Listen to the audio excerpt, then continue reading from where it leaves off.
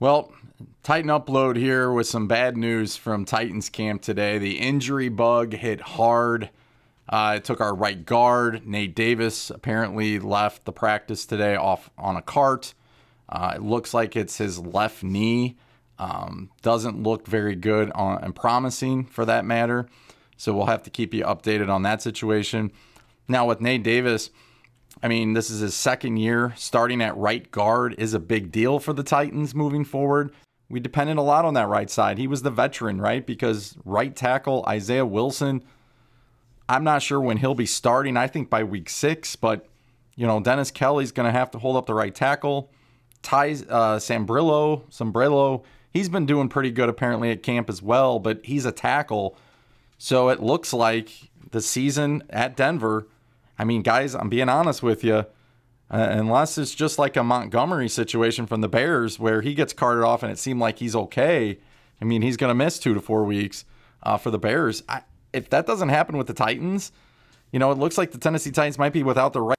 Now, breaking news, we dodged a major catastrophe at right guard. According to Terry McCormick, it does look like Nate Davis will be fine. Just a cramp. We saw Paul Kaharski report earlier. It didn't look good. So this is the latest update that I have. Again, Terry McCormick says nothing more than a cramp. So it was a close one, guys. So keep an eye on Nate Davis. Also on the offense side of the ball, A.J. Brown left again.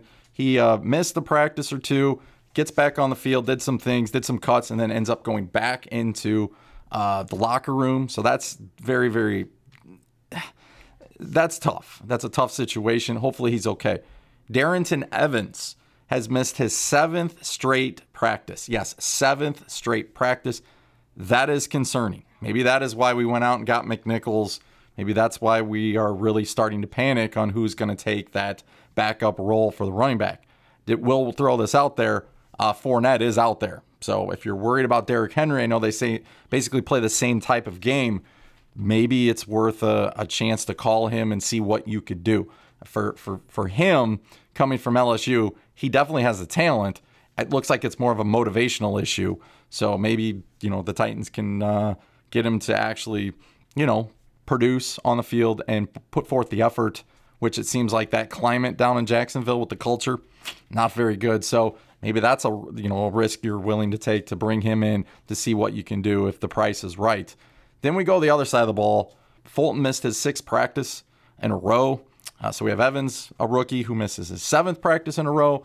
Fulton misses his 6th practice in a row. That's very problematic, especially when you don't have any insurance anymore, as Logan Ryan signed yesterday with the Giants for $7.5 million. Then you look at the big injury news of the day, along with Nate Davis.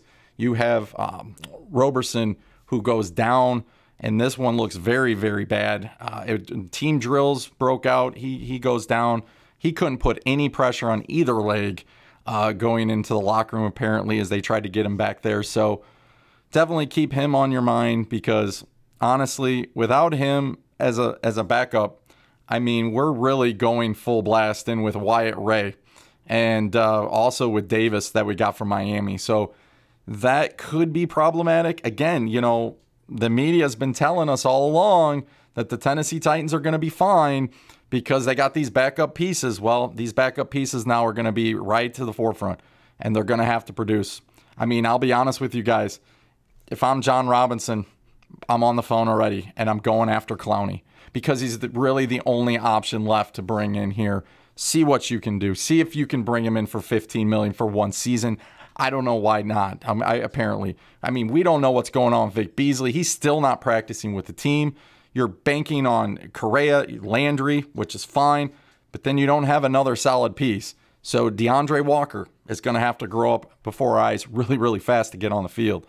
So again, from Titans news, not good today on September 1st.